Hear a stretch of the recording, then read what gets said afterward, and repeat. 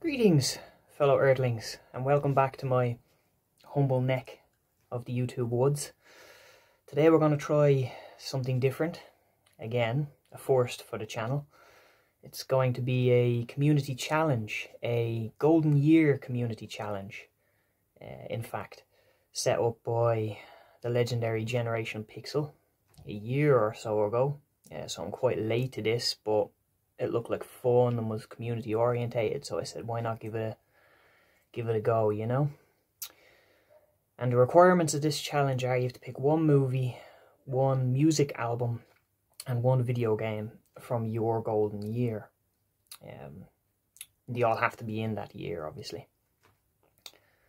So yeah, that's the challenge, and we'll give it a fair go, shall we? So I've pretty much watched all of the video responses on the playlist in Generation Pixel's channel regarding this challenge, and all of them were interesting in their own way, to be fair. I could be wrong, but I don't think anybody has picked this particular year yet, anyway. And I'm going to start with my weakest part of it, which is the movies. I'm not a massive movie buff, gasp, truth be told. Although I've watched an awful lot of movies over the years, I tend to watch them once, take away the narrative, or remember the story, and not really watch them again, even if I've enjoyed the particular film. I kind of blame video games on that, to be honest, because the more interactive aspect of video game storytelling sucked me in that little bit more. And I always opted for video games over movies. And I never really, I have a few friends that, you know all the actors and know all these interesting trivia points on various movies and whatnot. Whereas I never really delved that deep, you know.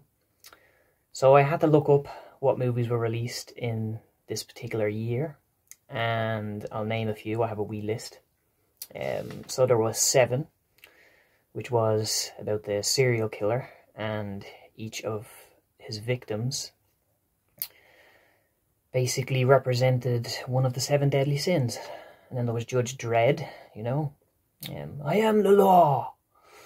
Mortal Kombat, which, you know, regardless of where you stand on it, we all remember that theme, let's be honest. You had Toy Story. And I remember Toy Story in particular because me and a few of my friends, when we were that young, we went to a local but ill-fated cinema, and there's 3 movies that I really remember seeing in that particular cinema. Toy Story was one of them. You've got a friend in me. The other one was Power Rangers, the one with Ivan Ooze, the first Power Rangers movie, I believe. And then Jurassic Park. So I have vivid memories of watching those 3 films in this particular cinema. Another movie was Braveheart in this particular year, which is a classic. William Wallace, of course. And they had the Crazy Irishman in the mix as well, of course. You had Babe in this particular year, Babe the Pig, which gets vegan brownie points from me, because obviously it contrasted how we treat vulnerable beings, domesticated animals. You had the crossover between how we would treat a piglet or a puppy, for example. But that's not none of those are the films I've actually fallen on. The film I've fallen on is still in a similar mold to that, but even more goofy. I've gone with Ace Ventura, When Nature Calls. Now, hear me out. In this particular year, I was 10. So, the year I'm talking about is 1995. And the concept of a pet detective, a detective who was looking out for the well-being of your companion animals, alone had me hooked.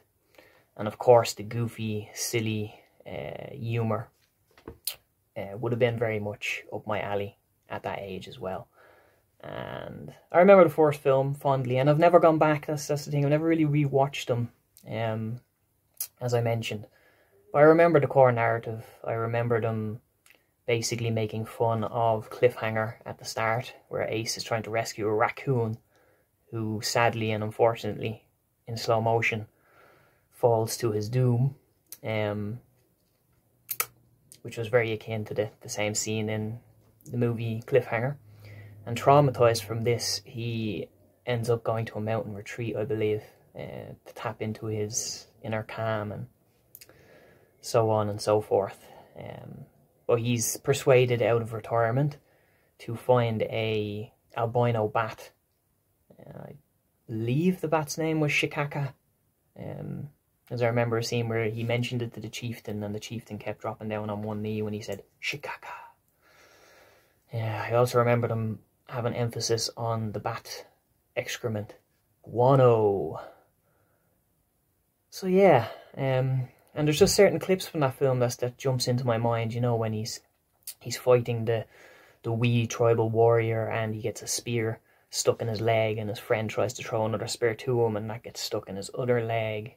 The rhino, when he's trapped inside the artificial mechanical rhino while being a bit spy-like, and the fan doesn't work, and he ends up sweating and comes out of the only orifice available, and you have this family who's on a bit of a safari tour, and they see what they believe is the rhino giving birth. Instead we get a overdramatic, goofy Ace Ventura come out and flop nakedly onto the ground, you know. So yeah, Ace Ventura, When Nature Calls is my movie pick for the year 1995. So, on to the next one, which is going to be the video game of this year. Oh, Wart's getting rowdy, throwing the joypad away, eh? There you go, buddy. You look after that, pal. So, in the early 90s, I was no stranger to video game arcades. And I've lots of memories of being in the local pool hall / video game arcade. And the two heavy hitter games, certainly in the fighting genre, were Street Fighter and Mortal Kombat. And I played them an awful lot, as you might imagine, in the arcades. And they were my first kind of introduction to fighting games. So I had an awful lot of fondness for them for that reason alone, you know. First time you could put coins in and fight your friend and so on, and see who was better at moving up the towers in Mortal Kombat, or, you know, travelling around the pixelated globe of the Street Fighter universe. But in 1995, or in and around that year, I ended up getting my first console, buying my first console, and that was a PlayStation 1. And I went there with my older brother, and I have vivid memories. It was in Smith's toy store, if memory serves, where we actually got the PlayStation. And I remember it feeling like an epic journey, you know, the bus into the city centre and coming back with the treasure, and the anticipation of actually getting back and playing these games. I remember the pixelated T-Rex, the demo that we got, and that was blowing my wee mind back then. But two of the earliest games I remember for the PlayStation 1, and one I picked it up pretty sure on purchase, was actually Tekken 1. So that kind of started things a little bit, but the game in 95 that I'm picking is Tekken 2. Because that really cemented Tekken being my favourite fighting game. And to this day, it still is my favourite fighting game. So it knocked Street Fighter and Mortal Kombat, which I still play on occasion and I'm still quite fond of.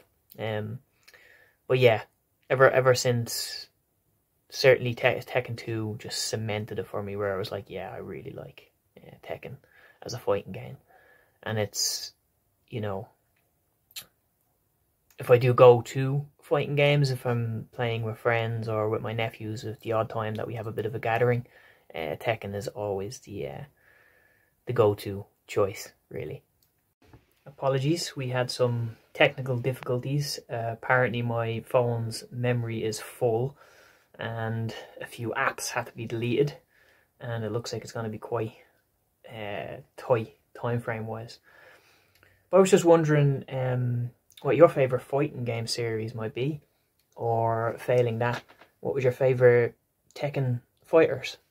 I was always a Paul man, a Yoshimitsu man, and I suppose Law to a certain extent.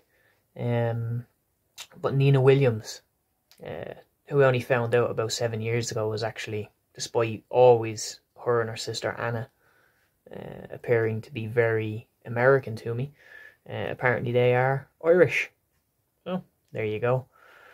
Right, I better clear some memory on the phone and then try and finish this off with the album. Okay, let's try and finish this off, shall we? Relatively swiftly as well, because I could talk about this forever and a day, to be honest with you. So we're moving on to the album of 1995 now. And although I love all sorts of music, my mum is a big, or was rather a big Rolling Stones fan, my father a big Beatles fan, and they listen to all of the oldies and so on and so forth. But this one really piqued my interest in music, kind of started the ball rolling. And it's a band from Anaheim, and you have Tony Kanal on bass, you have Adrian Young on drums, you have Tom DeMont on guitar, and then you have Gwen Stefani as lead vocals. So the album I'm referring to, which I still have, of course, is No Doubt's Tragic Kingdom. And I have every No Doubt album, and they are the ones that I have from back then. It's very similar. It's almost a musical equivalent of my Resident Evil collection in that way, where I've really held on to them. And obviously I'm still quite fond and ramble on about it because my current Magyar partner actually picked me up the 25th year anniversary as a birthday present a couple of years back. So the vinyl version of Tragic Kingdom, you know. Yeah, where to start? I mean, there's 14 songs on this particular album.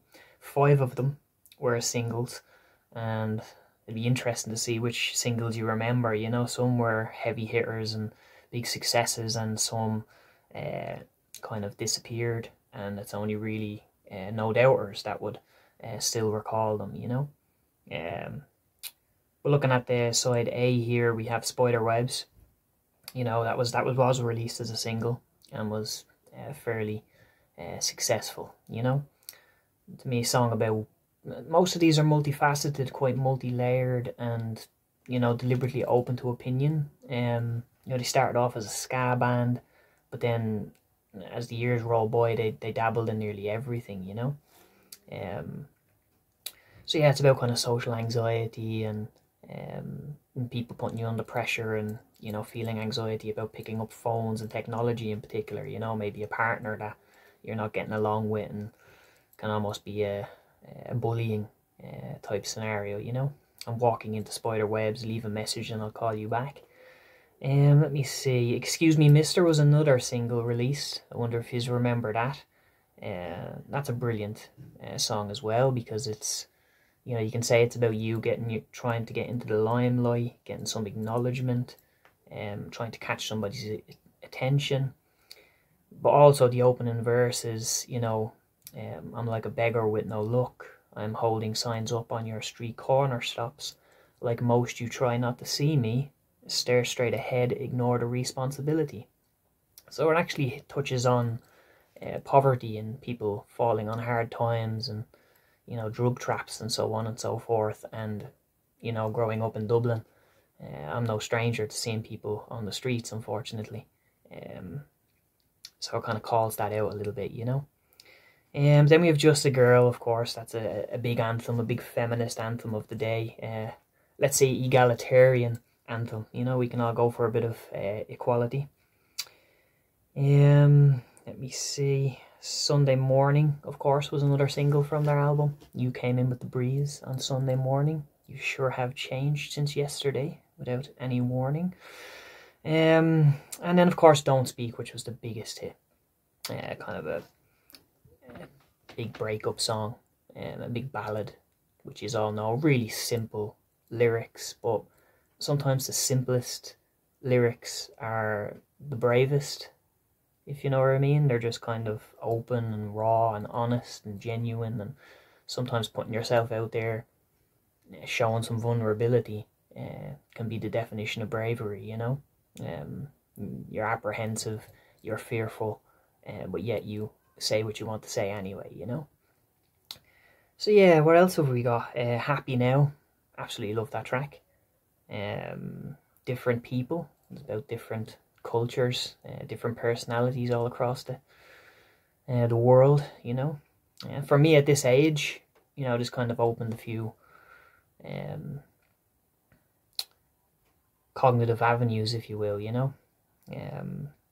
Hey You is another song I really enjoy. Decline, another song I really enjoy. You Can Do It, little boppy motivational track. Ended on this, a breakup song, but you know, it's one of those where you've really made peace and come to terms with it and are happy to move on. You really realise that this isn't a great relationship, you know. And then of course Tragic Kingdom, which wasn't a single but is on the album, you know. And then you have 16, which is kind of a coming of age song, or you know, you're kind of trapped between being a young buck and becoming a young adult, basically. You've been a juvenile with a dolphin smile. Then you have World Go Round, and that's one of my favourite tracks now, World Go Round, because obviously it's a play on words with the money myth, you know. I'm sure you're familiar with the phrase "money makes the world go round," and the chorus is basically we have to find another way to make the world go round, which I quite liked. It's essentially a environmentalist song. The opening verse is, in the quickness of our haste, it seems we forget how to live. The old blueprint no longer manifests, such is the correct way to exist. So wipe the grime off your view screen, and please take a closer look. Environmental bandits up to their shenanigans, crooks disguised as you and I. We gotta find another way to make the world go around, etc. And the fact that he pushed shenanigans as a lyric, you know, gets brownie points from me anyway. And 10-year-old me learned an awful lot from the dictionary from listening to this album, because it seemed to me that every third or fourth word I didn't actually understand. So I had to go and they forced me to increase my lyric and linguistic skills in general, really, because he just threw so many unusual lyrics in there for me at the time, you know. So as you can see, in all the darkness and whatnot, we had more technical difficulties. So I'm just going to finish that with the album is no doubt's Tragic Kingdom, which I have a firm fondness for. As you can see, I've even started Star Trek Enterprise in the background there, trying to sort out the phone's rebellious ways and giving me guff. But yeah, guys, so that is the Golden Year Community Challenge from Generation Pixel. Thanks, Generation Pixel, fair play to you. And I'll be leaving the original video that he made in the description, and also a link to his channel in general, because through him and things like the YouTuber of the Month competition and just the interactions on his channel in general, you will be able to find some really nice members of the retro gaming and gaming community in general. The likes of Dad Racer, really nice guy. You should check his channel out. the Incredible one. Oh, there's so many on there. You know, I'll leave a few in the description anyway if you want to scope them out. Oh, of course, Gull Payne, my fellow Irish gamer and venerable vegan, if you don't be minding. So what's not to love? He also was kind enough to do the first ever VR to my Resident Evil video. Not virtual reality now. It stands for video response, which was confusing this lad for a while. Fair play, Gull. That was really nice of you, and great pics yourself on the video. It's nice to see Resident Evil 0 not only get some love, but actually hit the peak of your list. That was brilliant, you know. So fair play, Gull. Sound lad.